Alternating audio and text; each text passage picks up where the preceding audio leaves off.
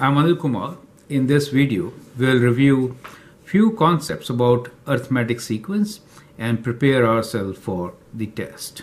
The question here is, in an arithmetic sequence, T1 equals to 5 and T3 equals to 10, find T2. As you can see, we are given the first term and the third term. We have to find the second term, which we can do so by finding the common difference, since the arithmetic sequence is given to us, right? So there are many ways to do this, but we'll follow a very standard method. That is to begin with general formula. What is the nth term for arithmetic sequence?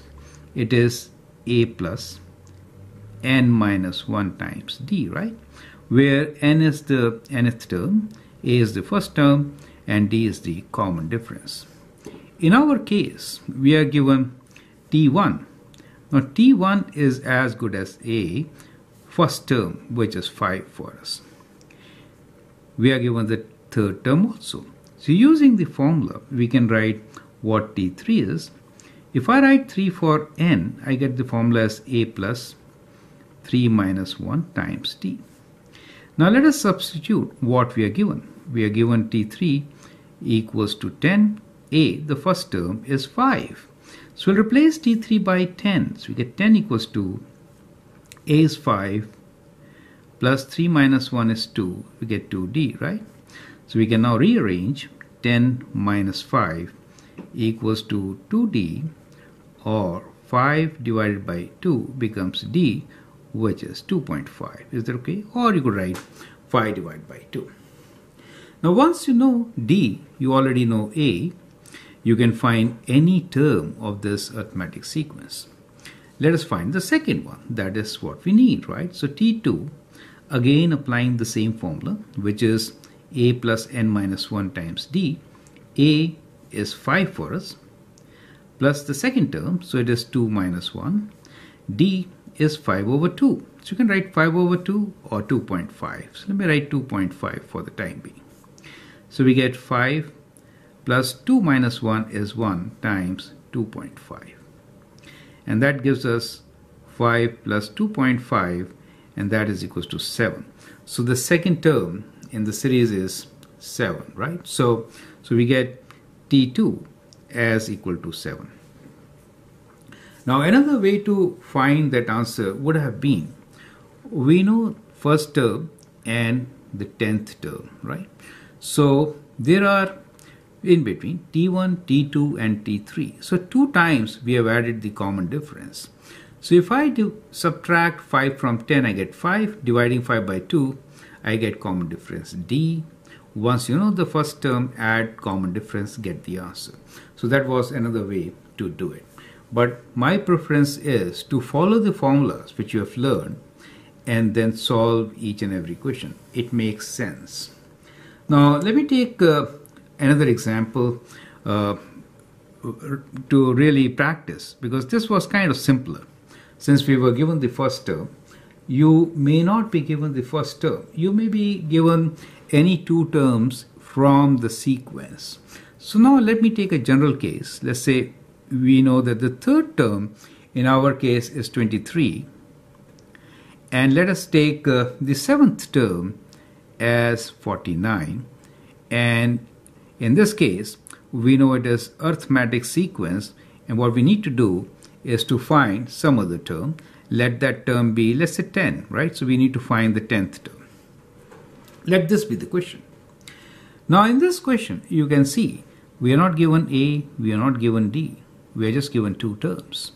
So let's again begin with the same formula, which is Tn equals to A plus n minus 1 times d, right? Since we know the third term, let's substitute 23 for, so we are now solving for n equals to 3. So let's solve for n equals to 3, right? So we get T3 equals to A plus 3 minus 1 times d, and this value should be equals to T3 is 23, correct? So let's simplify this. A plus 2d equals to 23. So that becomes our first equation. We have 2 variables here, a and d, right? Now if I write n equals to 7, we get the seventh term as a plus 7 minus 1 times d, which is 49 in this case. So that makes a plus 6d equals to 49, and let me call this as equation number 2. From two equations, if I take away one from the other, right? So let's say we do equation 2, take away equation 1. In that case, a and a will cancel, right? A minus a will be 0. We'll get 6d minus 2d. Let me write down 6d minus 2d equals to 49. Take away 23, right? 6 minus 2 is 4. So we get 4d equals to 49. Take away 23. 9 take away 3 is 6. 4 take away 2 is 2. So d is equals to 26 divided by 4. Right? So d in this case will be 26 divided by 4, and which is a decimal value. So we can write this as, let me just calculate, okay, 26 divided by 4 equals to 6.5. So we get a value of d as 6.5, right? Now, once we know the value of d, we can always find what a is. You can use any one of your equations. Let's use equation 1, and we'll call this as our equation number 3. So if I sub 3 in equation 1, we can calculate what a is. So a plus 2 times d, d is 6.5, should be equals to 23.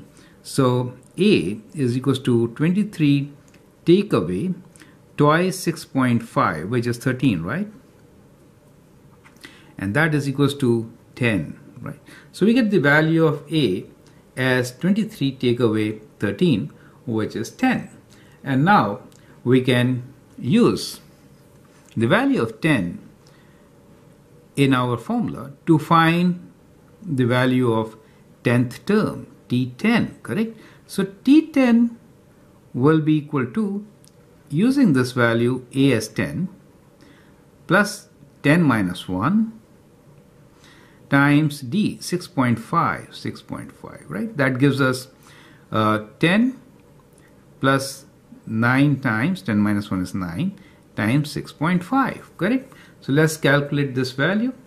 It is 10 plus 9 times 6.5 equals to, in decimals, 68.5. So we get the 10th term as 68.5, right? So that is how we can actually solve a general question where the first term is not given to us, right? I hope this example helps you to understand the very basic concept and do similar questions. I'm Anil Kumar. You can always share and subscribe my videos to learn a lot. Thank you and all the best.